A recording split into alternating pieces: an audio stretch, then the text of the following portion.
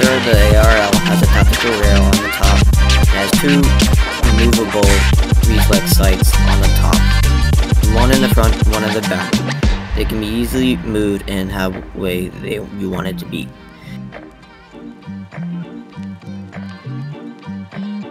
On the left side of the blaster, there is a door to clear any jams or malfunction of the blaster.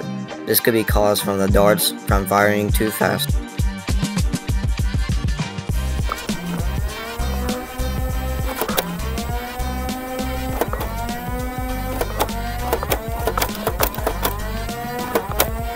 Now shooting with some waffle head.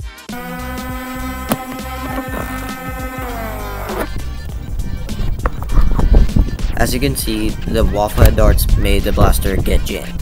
Because of this, the waffle head darts have a different tip as the other darts, as elite darts and active strike darts. Unfortunately, I don't have active strike darts.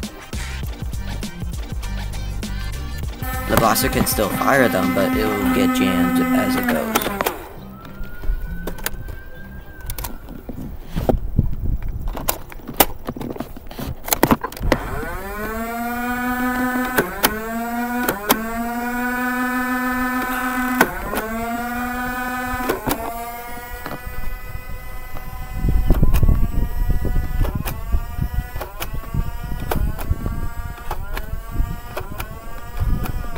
Since waffle heads do not work, I had to spend $15 on Amazon for Nerf Active Strike for our SCAR to actually shoot accurate.